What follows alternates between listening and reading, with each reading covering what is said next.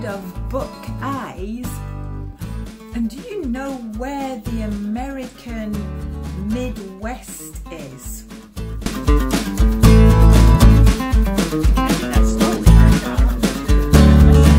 Today, I'm with my friend Teri, who is from America. Hello, Teri. Hello. Hi. So, Teri, you'll speak not too quickly because sometimes Correct. It's difficult for us to understand the American accent. I will speak slowly and Okay, but distinctly. not too slowly. Not too Yeah. slowly. So, Teri, where are you from? I am from the state of Ohio, which is part of what we call the Midwest.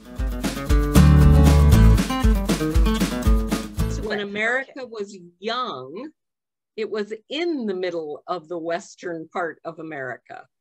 But then America grew, and we're no longer in the middle of the West, but we're still called the Midwest. Okay, so I have a map here, and so I can show people. This is the US. I don't know if you can see that. And so, Teri, you're in Ohio up here. Right. So effectively, it's not the West. No, it is not. But it used to be. When America stopped at the Mississippi River, before we bought the Louisiana Purchase from France, it was in the middle of the West, and the name stuck. And so that's what we're still called. Okay. And have you lived there for a long time? My whole life, except for when I was in college and when I visited France. But I have always lived in Ohio. Yeah, because I know you like coming to France because that's where we met a few years ago. That's right. I love visiting France. So I think Ohio is a place that, I mean, I don't know a lot about. I know I've been through Ohio because quite a while ago, I traveled with my sister on the Greyhound buses in America. And we went to the Niagara Falls. And then we traveled across to Chicago. So I think we went through Ohio. Is that right? That is right. You would have traveled across the northern part of Ohio on our main highway, the Ohio Turnpike. Okay. So what are some of the main towns in Ohio we may have heard of?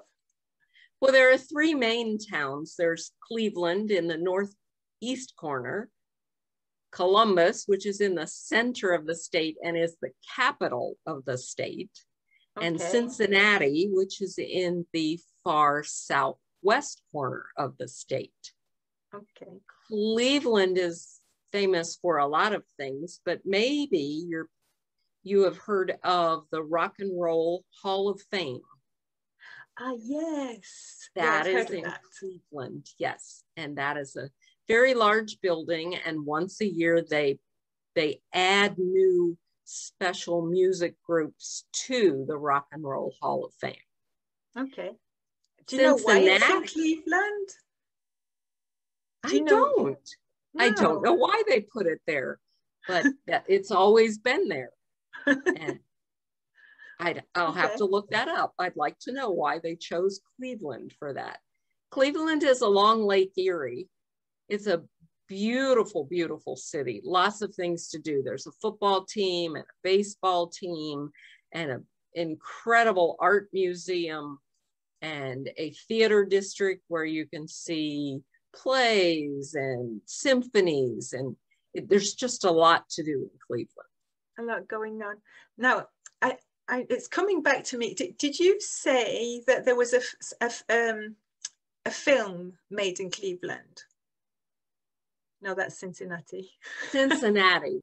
The film The Mighty, that maybe some of your viewers have seen, took place in Cincinnati along the Ohio River.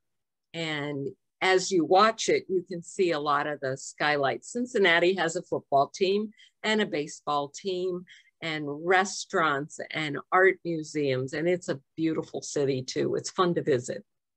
And I live in Columbus, which is the center, and it's the capital. So we have all of the politics going on here, but we also have a beautiful art museum. We have theaters. We have Broadway shows come to Columbus, movies, parks.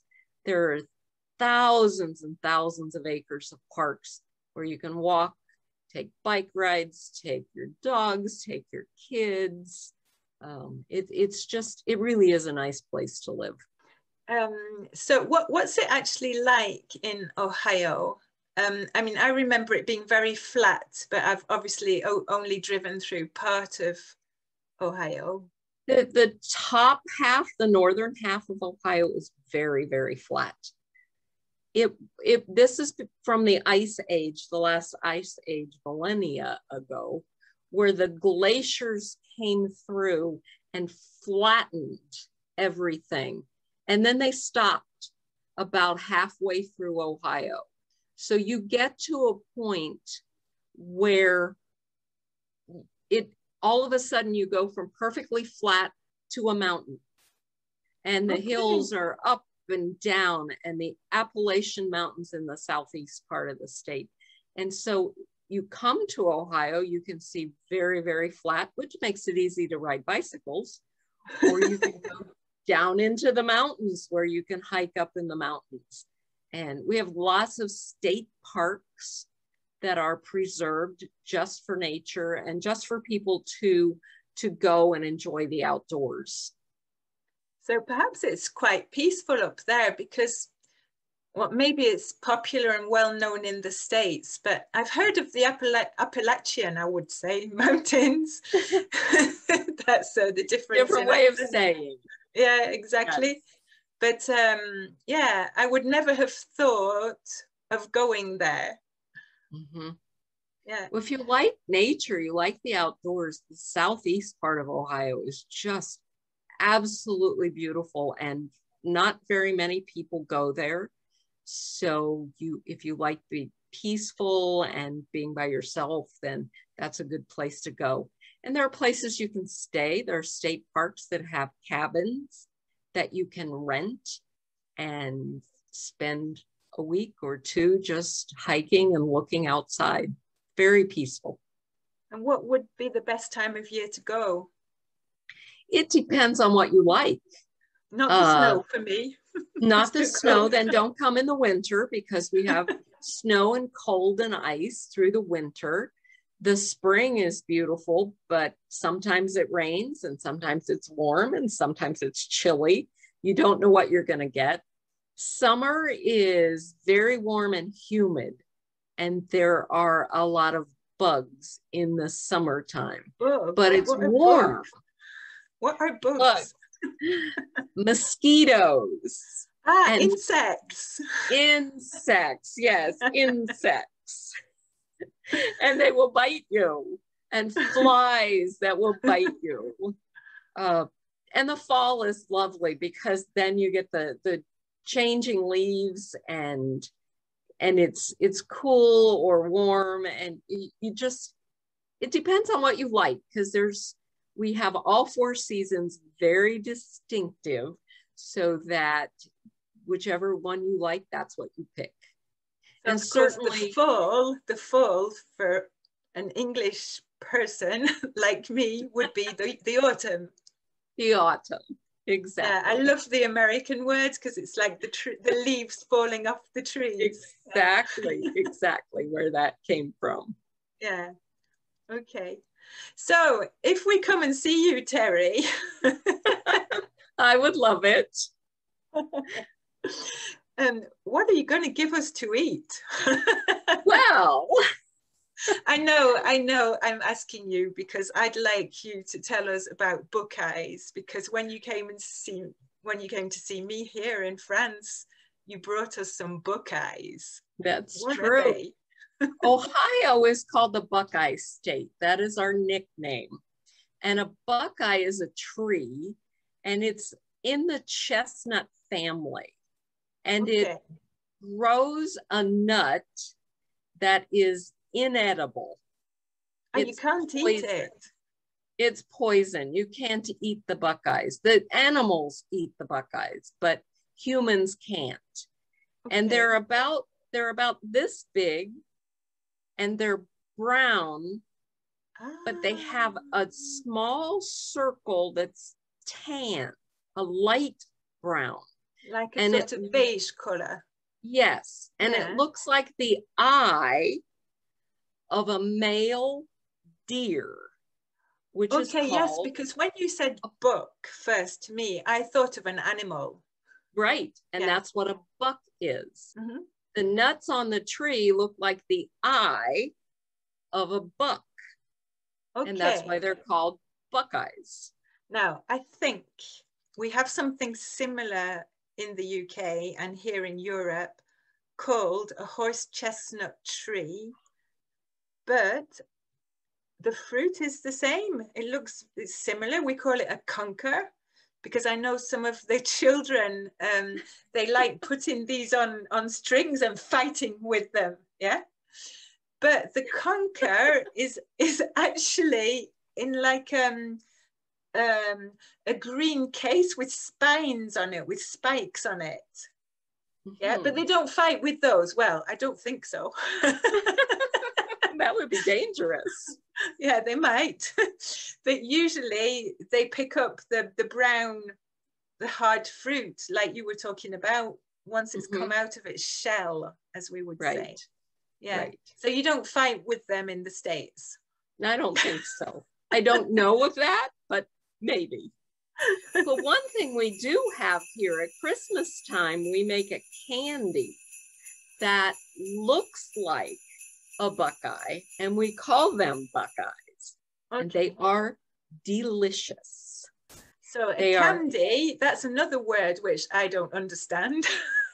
Candy. It's what word do you use? A sweet. Sweet. Yeah. Okay. Well, we use the word sweets, but more often we use the word candy. Yeah. If we talk about candy in England, I think we might think of, the candy canes that you put on Christmas trees. Yeah. Do you know that those are made in Ohio? Oh, really? No, I didn't. They are. Up in the northwest corner in a tiny little town. They make candy canes or walking sticks. Yeah, walking sticks. Yeah. Right. Yeah. Right. Okay. But candy is becoming the international word. I know a lot of people at school here in France, they learn candy rather than sweets. Yeah. Uh-huh. Yeah. But it's good to be able to understand both. It is good. It is. And the times we've been together, we've explored all those words that are different in England and in America. It's funny. Yeah. But when I visited you, I brought you some homemade Buckeyes. Yeah, because you can keep them for a long time, can't you? You can. And you can also buy them. There's a factory in Columbus near where I live that makes Buckeyes. It's a lot easier to transport them in a suitcase than to make your own. I loved your Buckeyes. Those are pretty special. You can get them in a lot of different places, but because Ohio is the Buckeye state, then they're kind of common around here. So time is flying, Teri. Time flies. Yeah. It always does when we get together. It always does, yeah. Is there any other specialities that you think people should know from Ohio? Well, one of the things that we have, it's a very agricultural state. We have the three big cities, and we have some other big cities, but it's a lot of agriculture. We grow tomatoes. Tomatoes. Okay. Tomatoes. Yeah. We grow sweet corn. Sweet corn, which is, it's a specialty kind of corn. It's not what they feed the cattle and the pigs, but this is very, very sweet. And it's something we all love in the summertime. Yeah, we like that too. It's delicious. It's delicious. So that and cheese. We put cheese on everything because there's so many. There's so many cattle Americans don't have cheese. You can't say that I have a lot of French people listening, Teri. Well, there is some pretty disgusting cheese in America, but there's also some good cheese in America. And we make it, if you make it and it's here and it's close and it tastes pretty good. Yeah, local cheese. Yeah. True. So Okay. those are what we do. Okay. Right. Well, perhaps we'll come and visit sometime. I would love it. Okay. Right. I think time has flown. It has. It has. So this has been fun. It's been lovely chatting to you and comparing our accents a little bit too as we go. That's fun.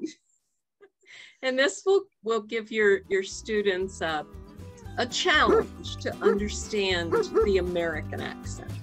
Yeah. Thanks ever so much for taking the time to chat with us today. It was fun. Take care of yourself and speak to you sometime soon. Okay. Bye. Bye for now. Bye.